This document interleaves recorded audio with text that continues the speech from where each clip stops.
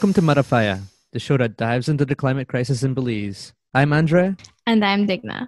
For today's episode, we will discuss the recent and controversial Gillnet ban that was approved in 2020.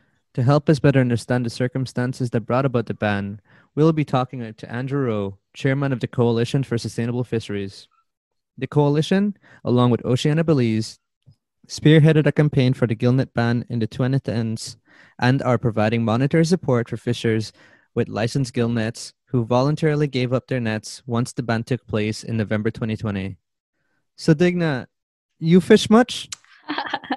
Not at all. Like, I have this very vivid memory of when I was like 5. My dad surprised me with a Barbie fishing rod for kids.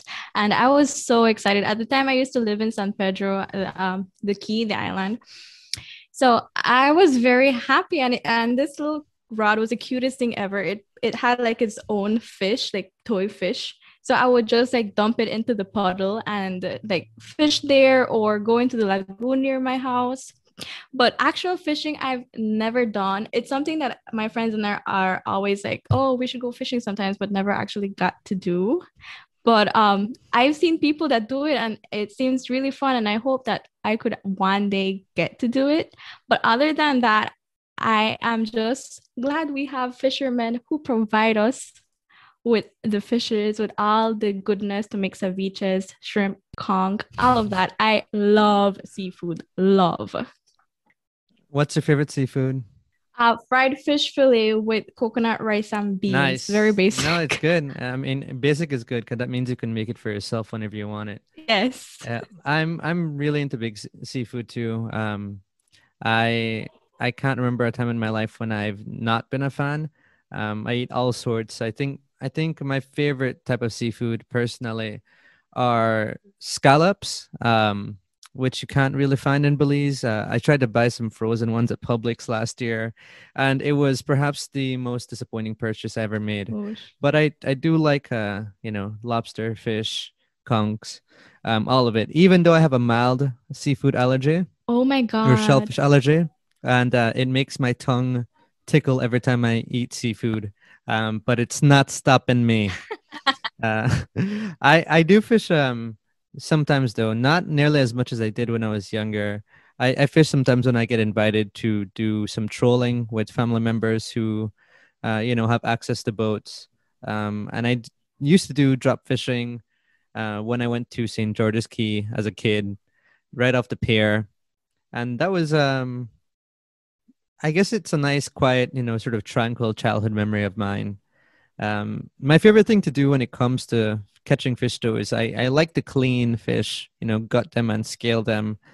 And I think maybe that might come off as a bit morbid, but for me, it's really just a fascination with how you process meat in order to make it edible. And it was always interesting to see like the scales of the fish, just piling up on a wooden plank and then gutting the fish, getting the parts out of it that we can't eat, and then seeing how, we can transform this animal into something that can give us energy to continue living in one way or another. So I was thinking about that a lot in the lead up to this recording, and thinking about how that experience must be for other people in Belize who are much more regularly engaged with fishing and depend on it for a livelihood. As a female, usually I'm the one who ends up cleaning fish when it's brought out of home, and I hate it. It's I hate it. Like the smell, how it feels. Sometimes I get hurt because I don't know. I sometimes a fish slip from my hand. So no, I don't know how you could like that. I think because I never do it at home, right? I'm Mm. never doing it in like a clean space. It's always outside, That and makes you sense. just Yeah. when you're doing it on a pier, you just you clean it up and then you just throw everything in the water and then you just walk away with your fish. So, the issue of smells and stuff like that, you don't really worry Oh, about that as makes much. sense. That makes And sense. then you go for a swim and you get all that stuff off your body. Yeah, so a little bit different. So before we get into the interview with Andrew, we just wanted to give you a bit more information on fishing as it relates to Belize. So fishing can be dated as far back as 2,500 years ago, based on evidence found at archaeological sites where the Maya, the indigenous people of Belize, once resided. So things that have been found have included manatee bones in coastal areas such as Mohoki, and also oysters, which were perfectly preserved in areas around Altonha. I've never had a Belizean oyster, which is when you found this Digna, I was fascinated by the idea of oysters being in this area. Is that something you're more familiar about? The oysters, people eating oysters in Belize? I just never heard of it. No, I've seen in movies people eating oysters, but not here, and neither have I tried it. So this was something new for me as well. And yeah, I did this reading, and even now the paper was saying that you can't find oysters like during that time, which was in 1966, as much as it was apparently during the time of the Indians, as they used to call it. Yeah, no, that's really fascinating, and we got to do some more research into that for another episode. So after that, during the colonial period, so then we're jumping ahead, at least, we're going from 2,500 years ago to the 18th century. Turtling, the harpooning of turtles and manatee, became one of the most important aspects of fishing for the colonizers. Turtles were super profitable at the time, and it was one of the more famous dishes to take back to London and serve up to, the English gentry. Gill nets began to gain popular use in the 18th century because the harpoons that they had been previously using in order to capture turtles would damage the turtle's shells and diminish their value.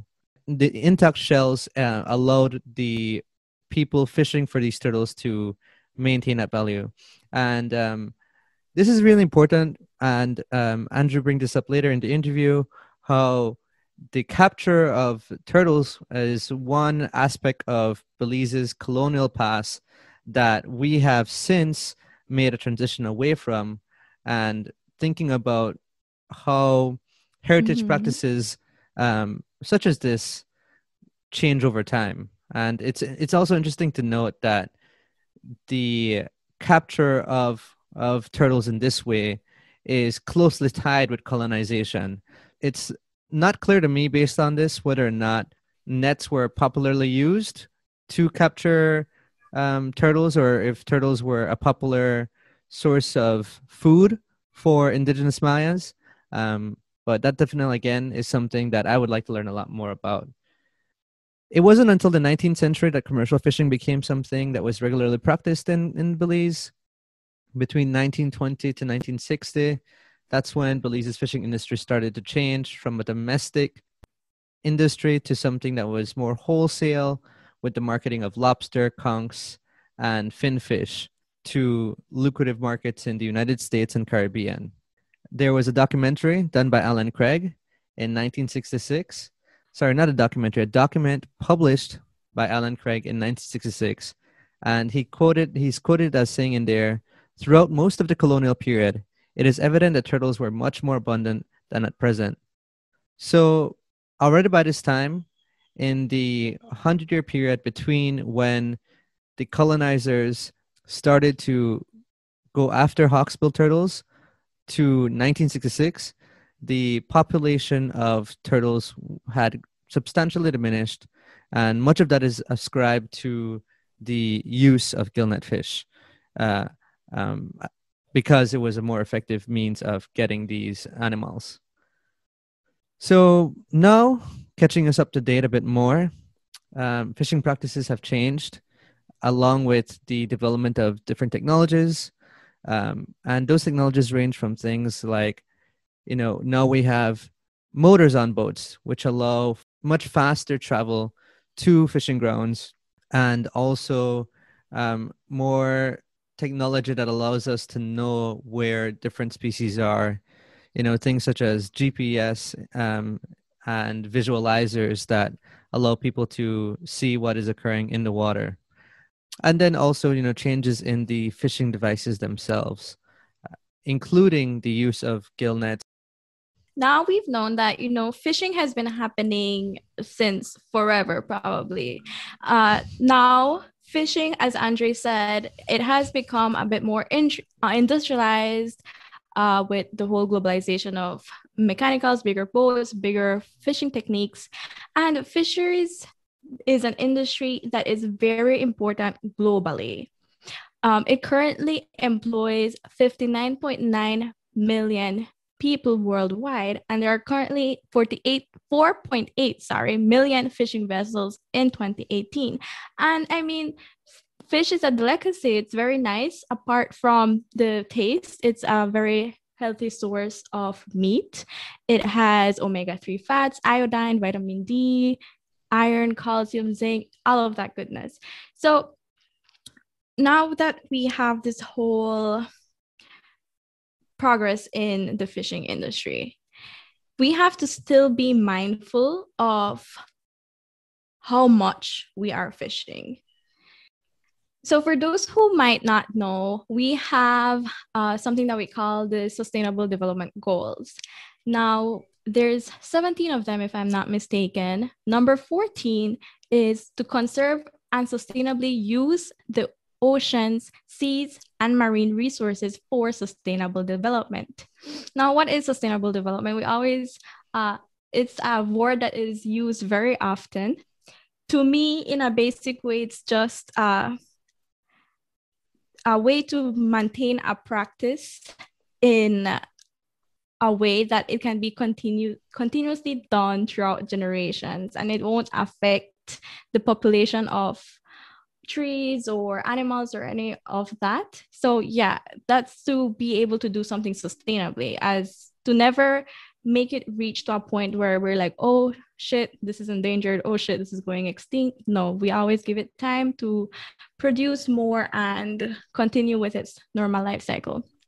So it's very important for us to meet this goal. So that comes to the question, is this global fisheries industry sustainable? Even the Food and Agriculture Organization, they called out for effective regulation of fish harvest, science-based management plans to restore stock, and to end overfishing, illegal fishing, and other destructive fishing practices. And one of those destructive fishing practices is gill nets. This is a technique that many indigenous people have been using it throughout the continent of America and maybe even other places of the world. So it's nothing relative new. What a gill net is, it dangles from the water surface and are either anchored in a place or allowed to drift.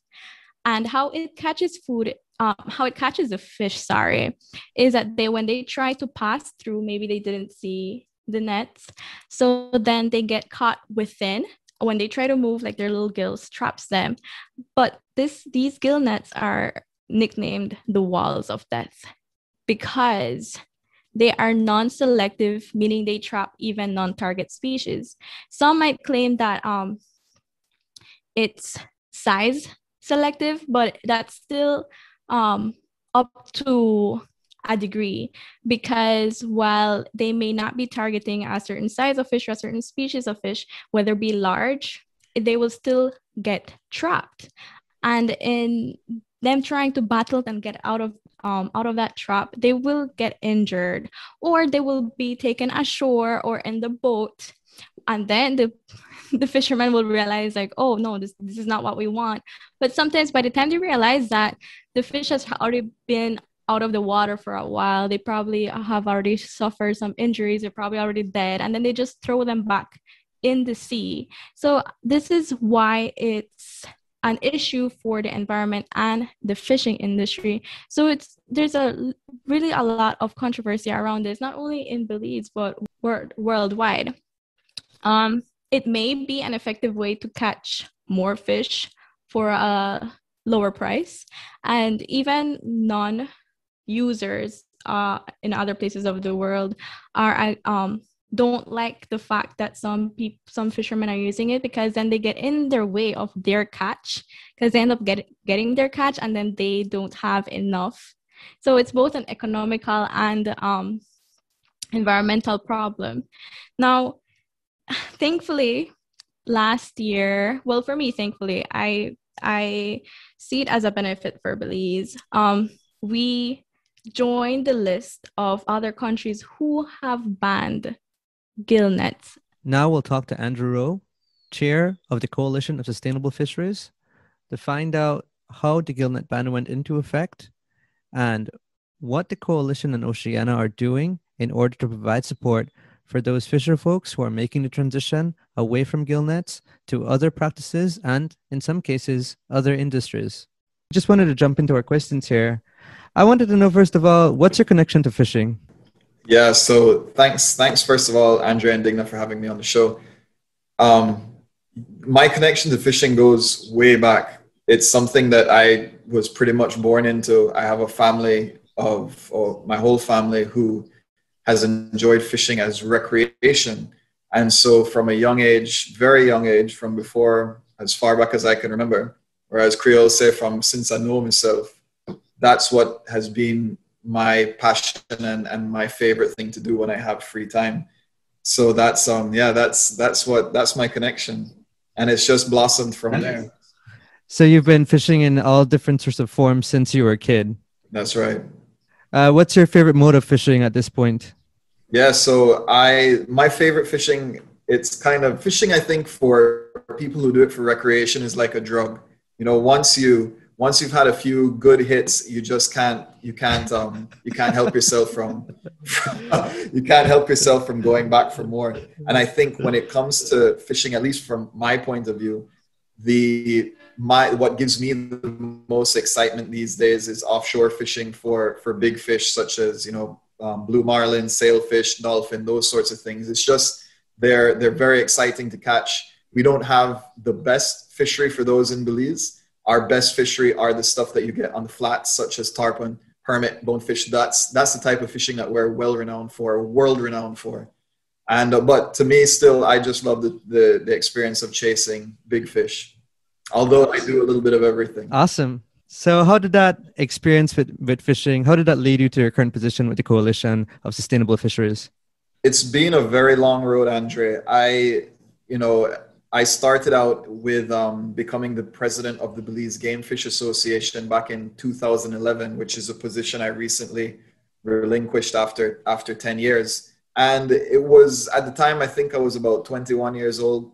It was the association, again, was something I grew up in. My grandfather was involved. I grew up participating in fishing tournaments, and the time came where they needed somebody to take the helm, and I stood up and I did it. And the growth continued from there. That was really just the first step, and we started moving into a lot more conservation work because our membership kind of demanded it. And as sports fishers, I think it's our responsibility to do that.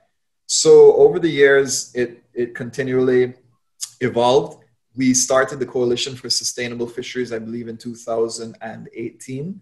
And at the time, not at the time, still currently, the Belize Game Fish Association is a member of the coalition. And I was asked to be the chair, and I remain on as the chair, even though I'm no longer the president of the BGFA. I'm their representative there at the coalition. And so that's kind of a very brief synopsis of that kind of how it all developed. Yeah, and it's very interesting too how you mentioned that part about the move to conservation pushed by the members of that community. And you know, it's amazing to see when a community can come to recognize why sustainability is integral to the continued existence of that very thing they love. Yeah, and in this case, I think where it's, you know, the conversation that we're having, or we're going to be having, is on gillnets. Mm-hmm. It happened because our membership was feeling direct pain from the impacts of gillnets. Now, gillnets is a huge topic that we're going to get into, but from the sports fishing point of view, our members are people, for the most part, that fish recreationally. We do have some commercial fishers as part of our membership, but most of them fish recreationally. And so the little bit of time that they get for their free time when they're not working, they want to go fishing, and when they go out fishing and they see that these gill nets are destroying the resources that they're targeting, that's where the pain point came in, and that's where we started to get that push from the membership to say, guys, we have to do something. And so we were really acting as the Belize Game Fish Association in isolation, but in connection with a lot of other organizations doing their own thing. And so it was decided, you know what, if we're going to make something happen, we can't just everybody be doing their own thing. We need to come together and start something where we're all going to work together and we're going to push this thing forward. And that's how the Coalition for Sustainable Fisheries came about.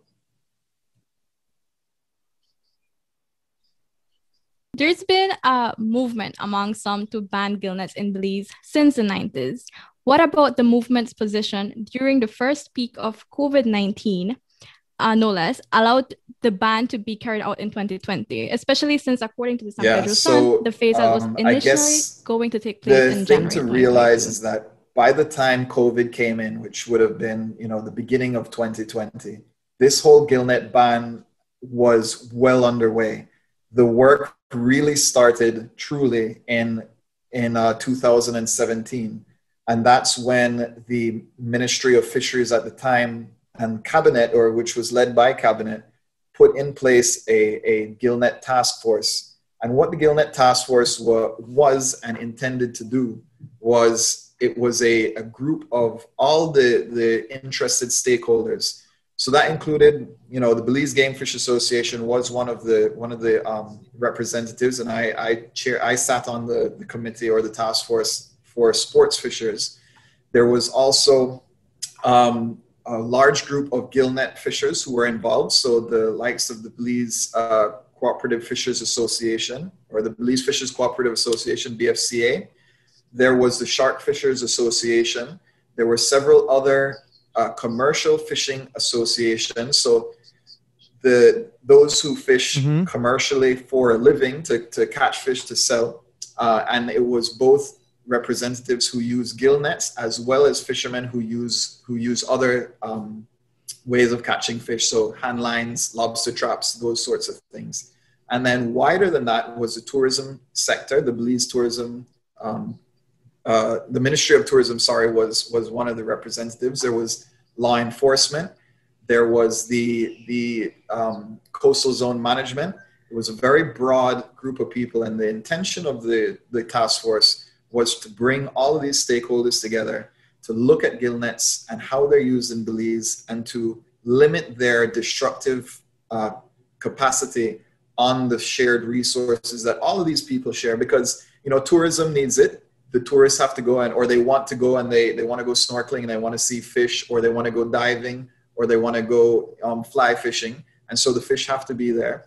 The commercial guys need it because they need to be able to catch fish and sell them for a living. And then the sports fishers, the recreational guys like myself and the membership of the Belize Game Fish Association, they need it because that's part of their recreation. And of course, we do take some fish home to eat for ourselves. So this group came together. It worked for about a year as a task force. And the work involved also a public consultation where they reached out to the public at large, as well as all the people within the task force, to say, give us what information you have, give us how gill nets impact you, and let us know, what some of your own recommendations are. I think there were a little over 2,000 responses that came in. They were wide-ranging from, basically all sectors of society. There was a lot of student responses. There were a lot of concerned citizens. There were scientific responses. There were fishermen responses. And at the end of the day, once we compiled all of this data, it was clear that overwhelmingly, both the broader society, so people who are just perhaps have an interest in conservation and who have an interest in this topic, as well as fishermen, both sports fishermen and commercial fishermen, wanted to see gill nets phased out and ultimately banned. Of course, there were the pro-gill net side who were there and who supported the use of gill nets continued. And so that's from that point, and coming back, Digna, to your question about how this ban came about during the pandemic, This work was all completed at the end of 2018, and through 2019, a lot of work was being done to move towards what a phase out would look like, and that involved working with the fishermen, the gillnet fishermen, to understand their position, to understand how a ban would impact them financially, because at the end of the day, this is how these guys make their living. And so there was a lot of consultation with these guys, the majority of whom supported this ban and wanted to come out of gillnet fishing because they said, I don't see a future in this. We see the damage that this fishing is doing to our ecosystem, and we're seeing that we're catching less and less fish, and we know that this has to stop. If we don't stop it now, it's going to be stopped for us in the future, either by law, as it is done already, or we're simply just not going to have any more fish. So these guys wanted to be involved in they wanted to receive money that we had promised we would be putting forward so that they could transition to some sort of alternative. So how has that money been used for that transition? Because I did read that the transition in terms of jobs was to transition them to shrimp farming and also to tourism. So I wanted to know how that's been working out over the past year, as far as you know, with those fisher folks who have been able to change with assistance from fisheries and the deal you all made between yourselves and Oceana as well. Yeah, so the coalition and Oceana jointly raised $2 million, and that was distributed to licensed Belizean gillnet fishers. And it was kind of a bottom-up approach. We didn't go in and tell them, you're going to stop gillnet fishing and you're going to start, I don't know, chicken farming or whatever it might be. We said, what do you guys want to do? What do you want to move into? And how can we help? How can this money help build that capacity? And so there's a variety of things that they took up. A lot of them, these guys are fishermen. So they do other types of fishing. None of them solely relied on gillnet fishing. Gillnet fishing was only a part of their income. So a lot of them use that money to reinvest into the other types of fishing that they're doing. So building more lobster traps, refurbishing their boats, buying new engines so that they can do stuff like deep sea fishing. And then there was, all sorts of other things that they did. Some of them moved into farming. A couple guys opened restaurants. A couple of them opened meat shops, so they were able to sell their seafood produce as well as other, general meat products. So far, and we have kept in contact with these guys, and we continue to work with them to provide them guidance. So far, for the most part, it's gone very well, and they are all very happy with how it has gone. I recall that there were 83 people registered in 2018 with gillnets, and that following the ban, there was attempts through advertisements to reach out to these 83 people. Have you been successful in contacting the majority of these people? Yeah, we did manage to reach almost all of the 83. What transpired in between, this or during this whole process is that we found out that a large amount of these fishermen, these 83 fishermen who were licensed with gillnets, were actually citizens and or residents of Guatemala. They were not Belizean. And so these guys would come to Belize for short periods of time with a Belizean fisher license, and they would fish in Belize's waters, and then most of them would take their produce back to Guatemala to resell, and then some of them would sell in Belize. And so in 2019, a statutory instrument was passed that required a person applying for a license, a commercial fishing license, to be a citizen of Belize as well as resident within the country for at least 6 months. So that right away kicked out all of those people who were essentially Guatemalan fishermen fishing under Belize licenses. And that was roughly 30 people or so. We were able to contact almost everybody. There were a few that we were aware were living in Guatemala, and we did still make attempts to contact them, but they were simply unreachable, and we still to this date have not heard from them. I would like to know what organizations are involved in monitoring the gillnet ban. Okay, so monitoring, I guess, would be the fisheries department and the ministry. So they are, I guess, from a point of view of monitoring, they are aware of the people involved in the transition process. They are also the ones with the legal responsibility and the legal remit to enforce the fisheries laws. And I think they, despite the immense challenges that the fisheries department faces, especially now with budget cuts and all of that, which they already struggled with limited budget beforehand, they do try hard to enforce the laws. And that is, they receive additional support from the likes of the Coast Guard, who do also enforce fisheries laws where they can. And there's also what are called co-managers of our different marine protected areas. So in the south, there's a Toledo or Tide, which is one of the co-managers for the Port of Honduras Marine Reserve. There's C, Southern Environmental Agency, who manages the Gladden Spit, Silk Keys, all of those kind of marine reserves down south. There's TASA, the Turnef Atoll Sustainability Association. These guys are they work very closely with the fisheries department, but they're privately funded, so they're able to help out with the enforcement as well. From the point of view of working with the fishers, Oceana and the Coalition for Sustainable Fisheries is still working very closely with these guys. Oceana's money is actually being given out over the course of a 24-month period. And so once a month or every month, at the end of every month, these guys are receiving a lump sum of money from Oceana. And the coalition's money was used kind of as a single payment, a large payment for investment into their new ventures. And the idea is that the money from the coalition helps them get started in these new ventures. And over the course of that 2-year period, Oceana's money is kind of a income replacement, so that these guys, having given up gillnets and working on a new investment, they're still given some kind of subsidy to make sure they have some money in their pockets to continue, paying their bills and living their lives comfortably. Yeah, it's really great to hear that these fishermen weren't abandoned within the process, and it's something that's still ongoing, so as for us to provide help for them into this transition. However, there were some fishers resistant to the ban, right? They argued that the gillnet is part of fisher folk cultural heritage and that their scale of gillnet use is artisanal that should not be abandoned. Was this true based on your discussion with the fishers? So, there's a lot of things that I think people can say is cultural.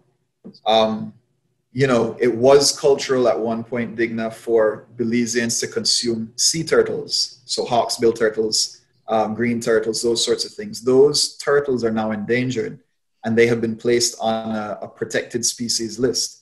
Now, I think that was done, I can't recall, but I would think that I think it was either in the 90s or the early 2000s that protection was given to those species.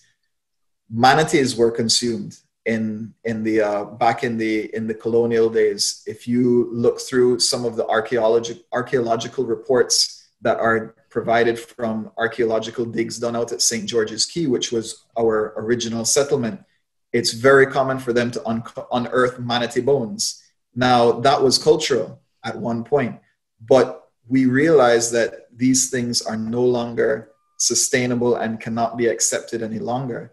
Likewise, yes, gillnets are a big part of, especially in southern Belize, they were part of the culture. Gillnetting started in the 50s and the 60s when access to outboard engines was simply not possible. People didn't have boats of any kind of scale, so they were using basically dories to go out, and they'd set a little net, a small net, artisanal, as the phrase that you use, right along the coast, and they'd be able to catch enough fish for themselves to eat, and then probably to share amongst the community and possibly sell a little bit. But with the introduction of faster boats, larger engines, more productive and more high-tech fishing equipment, the use of gillnets is no longer artisanal and has become commercial, and is something that cannot, in its previous, I can't say current state because it's now banned, but in its previous state, could not have been continued without severe environmental impact to fish species, as well as to the likes of manatees and sea turtles. And so, yes, I accept, that at one point, yes, it was cultural and artisanal, but today that has changed. And in order for us to make sure that this stuff is there for the future, we have to change, and we have to change our mentalities, and we have to change the laws that govern how we fish. Yeah, and that perfectly leads to my next question, which is you're talking about people having to change their mentality, and I agree that is something on a more general level with regards to environmental issues I think we need to be doing. What are some more concrete things you think that the general public should be attempting to do or trying to practice with regard to sustainable fishing? I love that question, Andre, because I think one of the big things that people have been talking about is the Netflix recent, or you can call it a documentary, but Seaspiracy, which is something that everybody seems to have seen. And I was actually just having a conversation with one of my friends about the merits and how accurate it is. And to me, I think at the end of the day, the importance or the effect of something like that is that it's raised the awareness of people to see that, you know, I love eating fish, and I'm going to happily go to a sushi bar and eat tuna and salmon and crab, and never really thought about where did this stuff come from. Now asking, you know, what can people do? I think that is the most important thing that somebody can do. When you go to the fish market, just talk to the fisherman and he'll tell you, boss, how you catch this fish? And he'll most likely tell you, you know what, I had to work hard and I catched it for a hand line, and you know, that's a sustainable type of fishing. When you see, again, when you're purchasing seafood, Belize is very lucky that we produce most of our own seafood. We import very little other than some tuna and some salmon and stuff like that. But look at the fish and say, you know, does it make sense for me to buy a little 4-inch tiny little snapper because it's Good Friday? No, it doesn't.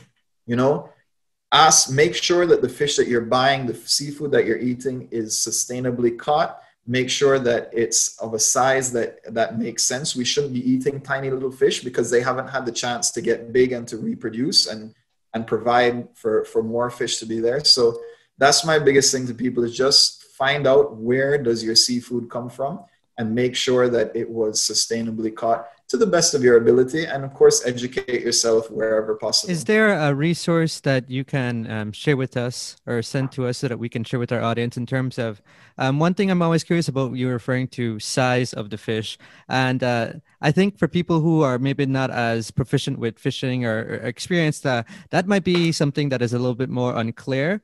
I think it would be really helpful if we had a little bit more information on like a visual guide as to what is considered healthy sizes to be purchasing for different species. I don't know if there's something like that, but I would love to see it. Yeah, what we can do is we can try and dig up some information for you guys. I can also say that the Belize Game Fish Association has recently engaged the Fisheries Department, because this is an important topic.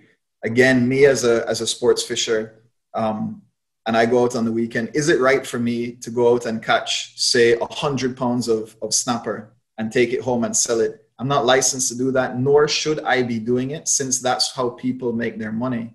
Likewise, the guys who are doing commercial fishing, is it right for them to go and catch any and all fish that bite their line?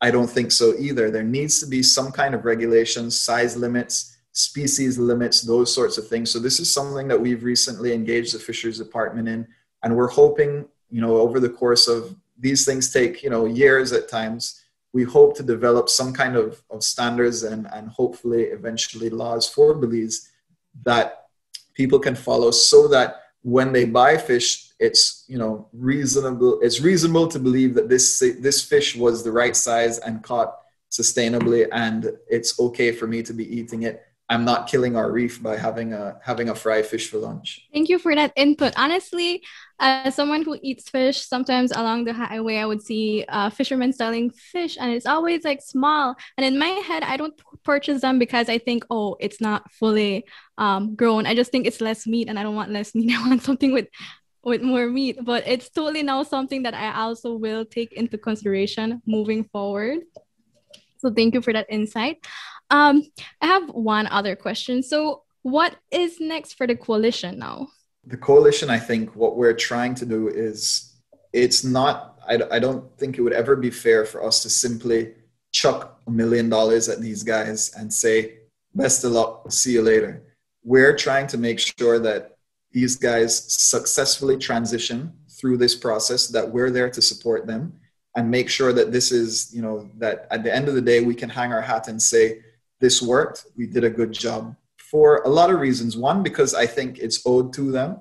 When I sit here, I'm sitting in an office where every day I come to work and I get paid a salary, but these guys have to go out no matter if it's raining, no matter if the sun's beating on their back, no matter how rough it is. That's how they make their money.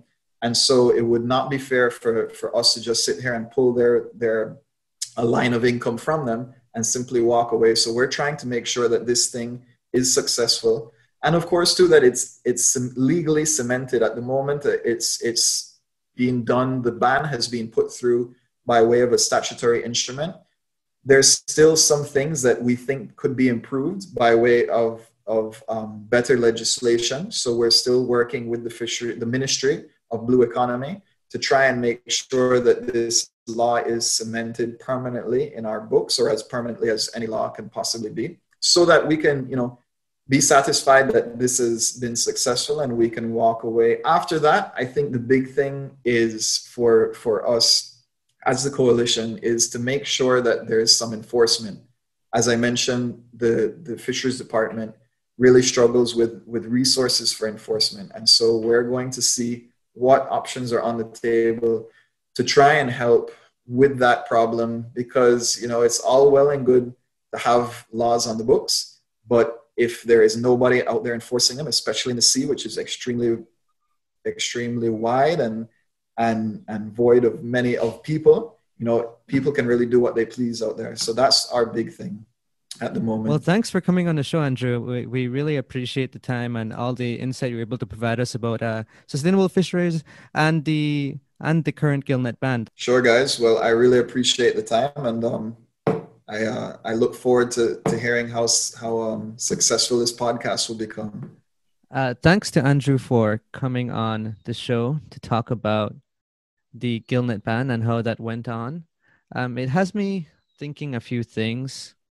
I definitely agree that the Gillnet ban was necessary, given the impact it was having on fish stocks and the viability of long-term fishing industry in Belize. But I also think there's more need for us to talk about these transition points. As Andrew mentioned at the end of that interview, he spoke about the fact that this is another moment in which Belize is making a change from a practice that has in some ways been considered to be part of the culture of Belize. So he said, similar to how we have abandoned the practice of capturing hawksbill turtles due to how that practice put them in danger of extinction, we also need to be thinking about how a cultural shift in this practice is intended to make a more dramatic shift towards sustainable fishing for Belize's long-term survival. It reminds me of how beef consumption needs to dramatically change as well, because its consumption and the need to have more cattle is one of the major drivers of deforestation as well as methane emissions. But that making this change is also something that's culturally contentious, because it in some ways feels like it would be infringing on somebody's opportunity to consume what they want in a way that they would like. So this all leaves me with the question of, how do we create opportunities to sustain people's sense of cultural continuity amid the fissures of ecological disruption? In other words, how do we make people feel as we make changes to adapt to a changing climate and a more disruptive ecological world? How do we make those changes with people in mind, with frontline communities like these fisher folks who feel like their opportunity to make money in the ways that they've long practiced are now being changed, and not changed by their own design, but changed due to a ban that in some cases feels like it's coming from people with greater access to money, greater access to opportunity. And I guess there's also the element of class that we are not really talking about here, which is that this is another instance in which some people who feel like they are typically the ones making less money within an industry are being told by people in greater positions of authority or money that they must alter their behavior, when in truth, it is the wealthy that of the world that have led us to the climate crisis through their consumption. And there's not really yet much of a push for those people to be held accountable and for those people to make a change. So maybe that's something else we need to be thinking about, is how do we make these sort of transitions more equitable so that those at the top are being asked to make changes to an appropriate degree, just as they are expecting those at the bottom to do so as well. Yeah, Andre, I totally agree with you. Like, that's something that has been on my mind for quite some time now because, it's easier said than done, right? We can always say, oh, this is the solution. Why don't we just do this? But it's more than just that. Like you said, this is a problem the wealthy led us to because with the meat consumption, the beef consumption that you mentioned, um, relative to like the size of Belize, right? We don't have any franchises. We don't have big shops that we don't have a Burger King. We don't have a McDonald's, like those places that their main profit or income comes from beef burgers. So now if we say, oh, let's just stop eating beef, or let's reduce our consumption of beef, I think that would be a bit selfish because we're not taking into consideration, I mean, Belize, we don't contribute much to this issue, and most of us, like, our beef, they're probably from home, like the farmers, we have a lot of farmers. So it's more of a finding a solution that would be relevant to our population. Because even me, I mean, I don't eat beef often. I eat it every once in a while, and I don't think I can just go vegan. And that's one of the main solutions people are trying to give, like, just go vegan, but it's not that easy. It will be a way to limit people culturally as well, especially those who depend a lot on meat. So it's something that's always bothering my mind. Like, we always say this is the solution, but let's be real. Solar energy, it's cleaner. How much does it cost to install solar energy panels in the home? Anything that's eco-friendly, anything that's sustainable, it's far more expensive, and that the common people really so like they're not thinking about long term, it's going to save them money. They're just thinking, right now I need this, it's cheaper, I'm going to get this. So we really have to try and think of solutions that most of the population is achievable for most of the population. And would be supported by them too, right? I like that you talk about solar there as well, because in addition to the cost of solar, another thing we have to be thinking too about is that solar panels, they similarly face issues of requiring precious minerals for their production, and those precious minerals are often in places that are very poor, where the poorest among those populations are required to do that work. Similarly, in the case of like lithium batteries, Bolivia is considered to be the country in the world with the biggest stock of lithium, which has made it a contentious area at this moment, in which the climate crisis is pushing for renewable energies, but is unwilling to do so in a way that acknowledges the exploitation that can still occur under these new energy infrastructures. Yeah, I think we should save this for like a whole episode. Totally. I definitely want to talk more about all this. So yeah, we'll save it for another time. But you took us there, Digna, so I blame you. It's okay. It's okay. I'm glad to be talking solar. So, for our next episode, we'll be discussing increased humidity brought about by global warming, the possibilities for Central American countries to survive further increases, and talk to Dr. Giselle Topsy about how heat impacts our health and what we can do to mitigate those impacts. If you like the show, please consider writing a review for us over on Apple Podcasts, as it helps to increase the show's visibility. If you write a 5-star review, we will read it in a future episode. If you have a climate crisis or environmental story impacting Belize you'd like discussed, you can contact us at madafyah@gmail.com or message us on Facebook and Twitter at Mada Fyah. And be sure to be following us on them. We encourage you to subscribe to the show wherever you listen to the podcast so you can hear all of the other episodes that we have coming up in the next few weeks.